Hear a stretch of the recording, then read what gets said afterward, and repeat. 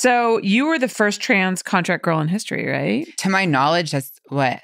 We're going to go with that. We're going to say I think so. It's the truth. I know like Vanity, I wasn't around, but someone said she was a contract star, but I don't know. Okay. I'm not sure. So I just want to say that because I know that I don't know her career. Right. I know that she's like messaged me and said like a few things before. Okay. But I know I was the first for sure for Evil Angel and the only TS. I think there's only ever been 2 for Evil Angel. It was me and then Katrina Jade. So 1 TS and 1 cis girl. Mm-hmm. So did you feel like a lot of pressure around that? To be honest, not really. Only because I was working mostly with Aiden Starr and me and her just like became like, she was like my mom, basically, she's great. you know? So she was like my porn mom and I was so comfortable with her that she kind of like would film everything that like I would create almost. Like I'd be like, I want to do this, this and that. And she would like make it happen and make it look beautiful. So I think it was just like magic when we worked together. Yeah.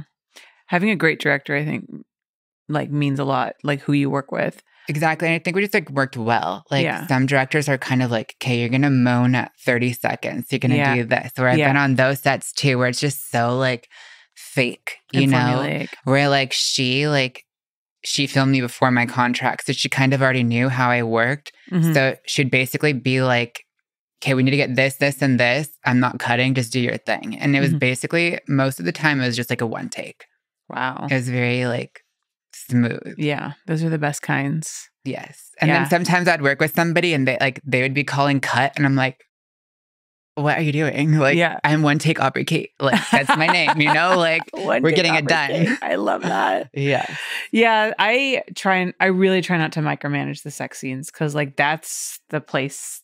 You're the expert, right? Yeah. This is what you do. Like, this is your job. Like, I guess just like certain ones, like Evil Angel, obviously one's like more hardcore or like transensual. They want to be more like sensual. And like, so I guess I get that kind of, but when they tell you like you're doing this position and this and this and this, it's like, you have to do too much thinking, you know? And then it's just like, it doesn't come out organic. It just becomes like robotic almost. Yeah. And it breaks up the continuity. But I get it too, because sometimes you got to get those different camera angles. You have to set up for that different camera angles. You got to move the lights and everything. And yeah. I guess it just depends what kind of scene you're filming. Yeah.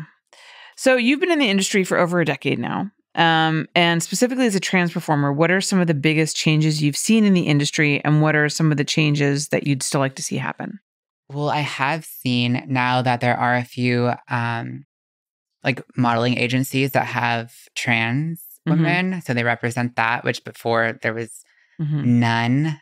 Not only that, but like a lot of the mainstream agencies wouldn't even rep trans performers. Yeah, they wouldn't rep them. And then like also they wouldn't really let like their talent film with us. Yes. So it's kind of like, that's changed. I know I started like towards the end of my, I wouldn't say end of my career, but like when I stopped filming, I was filming with mostly just Spiegler girls, which was kind of like a big thing because before they weren't really filming with trans models either. And I've been seeing a lot of trans girls on the cover. Emma Rose hosted the XBiz. So that's like huge. Yeah. To finally see like one of us like host something. And I know she's been on the magazine too, AVN magazine. She's been on that a lot too. So it's kind of cool to like see that they're bringing on more trans women and showcasing us in other places.